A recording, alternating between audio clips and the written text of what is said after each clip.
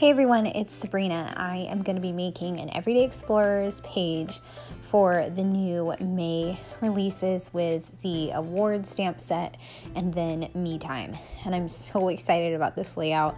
I love the color scheme I came up with, the monochromatic, and I printed out these blocks of paper using my matte photo paper, so I wasn't sure how they were going to turn out. And as you can see, that pink lemonade ink made some of the stamps a little wonky. So I'm going to cover that up in just a little bit and fix it, and it came out perfect. It was a great hack for how I fixed that card. So for this one here, I'm just doing the repeat stamping over and over again, and it's just today's mantra and then taking a break. And I'm just going to keep stamping that, and then on the other one, the other card, I have in the zone and then shine on.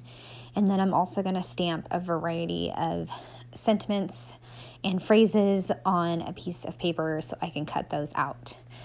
Because if you've been following me for a while, I make me albums and I've made them for years, and I always make them so complicated and hard to finish. So this year I'm trying storyline chapters for my me projects, and I'm just trying to keep things simple.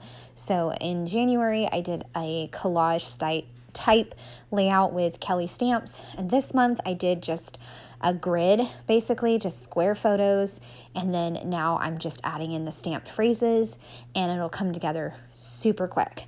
So I've stamped, like I said earlier, a wide variety of phrases. It's all okay, deep breaths, and then a couple other awards, so I can use those as well. When I'm doing things that go across both pages, I like to use a ruler so that way I can try my best for alignment.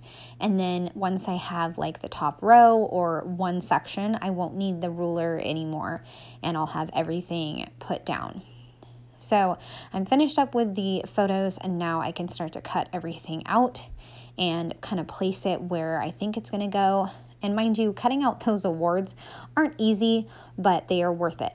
Okay, so right now I'm cutting out keep going, and this is the hack that is going to fix that square. I just put it on the mess up, and you can't even tell now, and I'm so glad I saved that card.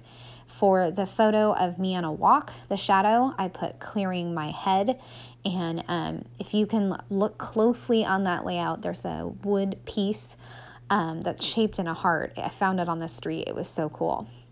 It's all okay is going to go in the top left corner with the black and white photo, and I also have a thin acrylic piece from Colorcast Designs that I'm going to add down the side.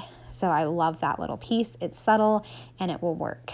For this shine on piece that I just cut, I'm going to go ahead and add that to another pink paper that I stamped. Digging through my Colorcast Design stash to see if I have any acrylic pieces. I have a few stars, so I'm going to go ahead and use those. Up by that photo of me in the mirror, I make a little cluster with you kicked you know what and taking care of myself, and then an acrylic star. Down at that the bottom photo, I was so exhausted and just done with distance learning, so I was laying on the floor after yoga and just taking deep breaths. So I just had to add that stamped phrase. Good job is going to go to the top right of my photo. I thought the left, but it's not going to work, so I just put it over the right.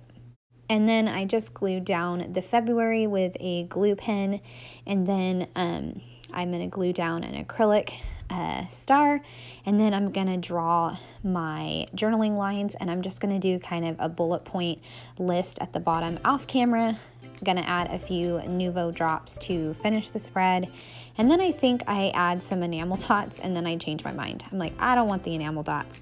So I'm just going to take those off, and then I will be finished up with this spread. And I hope you guys enjoyed seeing this process video come together, this project come together. I would love a thumbs up or a subscribe if you are new to my channel.